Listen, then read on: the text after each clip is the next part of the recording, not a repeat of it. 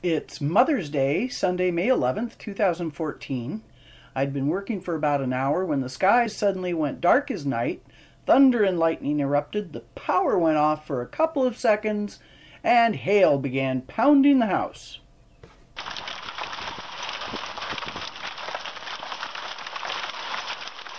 Oh yeah, it's hailing.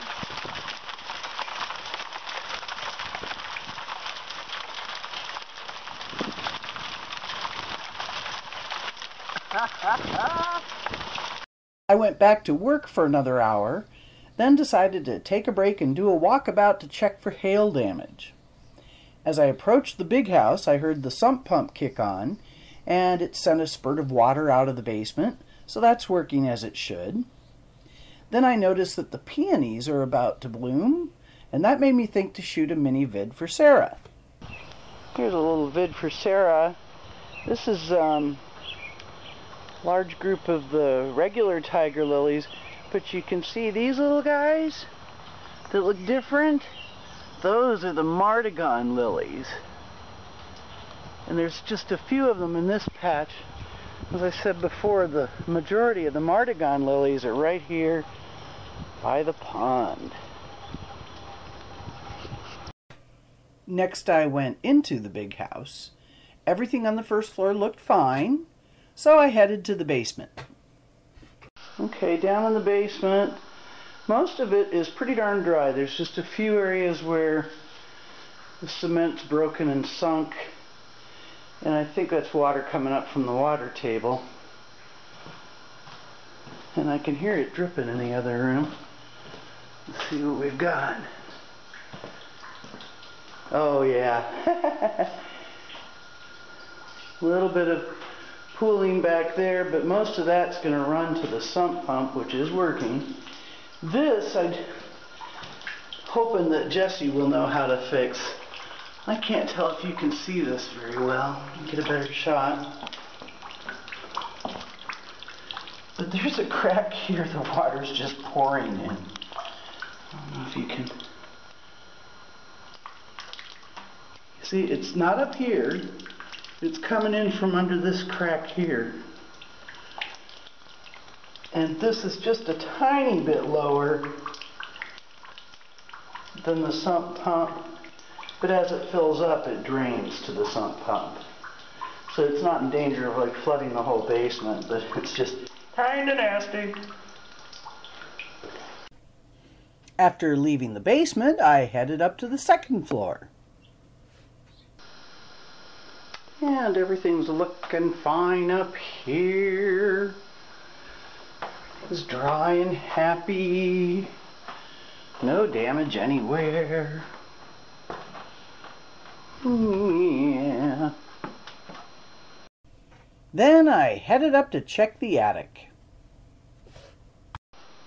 With the new windows in, everything up in the attic is bone dry. Absolutely lovely.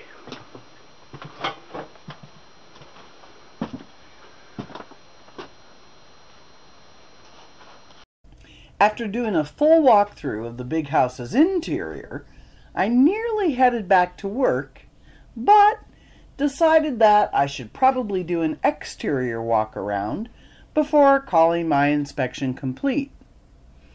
As it turned out, this was a really good idea. Well, it's a damn good thing I'm doing a walkabout, because that electrical wire came down. I will call Jesse immediately and let you know what's going on. Oh, a tree came down. A tree came down and took the electrical wire down with it. That's why we lost power for a short bit. Christ, oh gosh, I'm getting out of here. As you could see in that vid, I saw the power line draped over the propane tank right away, but the significance of that image didn't hit me until after I'd noticed the tree being down in the crib yard. The moment I realized the significance of a power line draped over a propane tank, I ran away. After only a few failed phone calls, I managed to reach Jesse, who told me he'd be right over. While waiting for him, I called OPPD and notified them that our power line was down and draped over a propane tank. Of course, they told me they had a crew in the area and that the crew would be by toot sweet. But it's 3 hours later as I write this, and they still haven't shown up. Happily, Jesse got here much faster. Within minutes, he was able to assure me that there was no immediate danger and that all would be well. Okay, OPD is on their way. Jesse's been here and gone and has taken a look at the situation, and yes, there is power running through that line.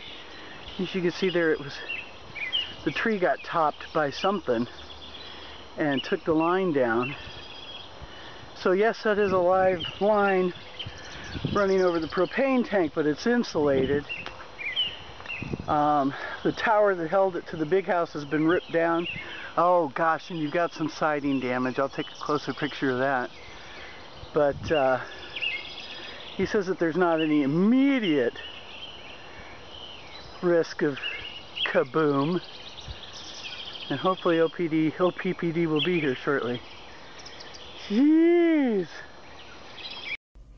While waiting for OPPD to arrive, I became braver. So here are some close-up pics of the siding damage on the north side of the big house.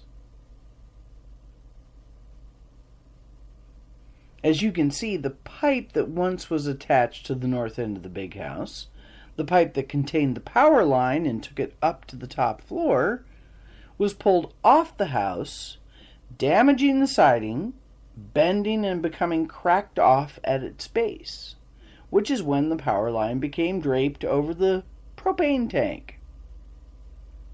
Here are a couple pics I took when I became brave enough to go back inside the big house. This also was when I discovered bits of the siding that had been ripped off when the pipe was torn down, strewn about the property. At this point in time, I also realized that the crib-yard tree that brought the power line down and ripped the power line pipe from the house had been broken into 3 pieces by whatever brought it down. After this photo session, I headed back to the little house to resume work on this vid. At 2:45 p.m., almost 5 hours after first calling them, OPPD finally arrived. Although OPPD Scott was incredibly helpful, I immediately called Jesse to come over, which he did. And that way, Jesse was able to learn Scott's assessment of the damage and oversee Scott's work.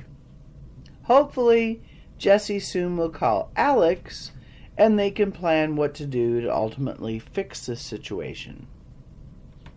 Basically, according to Scott, OPPD is not responsible for anything that happens between the meter mounted on the pole out in the crib yard and the big house. Thus, OPPD can do nothing about the power line pipe that was pulled off the house, bent and busted at its base. However, Scott took the time to wrap the live wire connections that were on the ground between the propane tank and the house, so they'd be safe until Jesse and his electrician can repair the damage. Scott also safely pulled the power line off of the propane tank and took a chainsaw to the downed crib yard tree so that he could move the line out from under the branch that was previously on top of it. After learning all this good stuff, I went back to work yet again in the little house. About an hour later, I heard voices out on the property and went outside. There, I found Jesse, his wife Adina, and their 7-year-old son Brandon, meeting with 2 horticulturists of Jesse's acquaintance. The horticulturists were here to tour the property and help Jesse determine the best plan to accomplish the property's new plantings, as dictated to him by Sarah when she was visiting back in March. After taking a few pics and showing one of them through Mrs. Ross's shack, I once again returned to the little house and resumed work on this vid. At last, I was able to finish it. Thus endeth today's Greene Fandamily farm drama vid. And by the way, it is now 7:30 p.m. and we're under a tornado warning. Fun on the farm!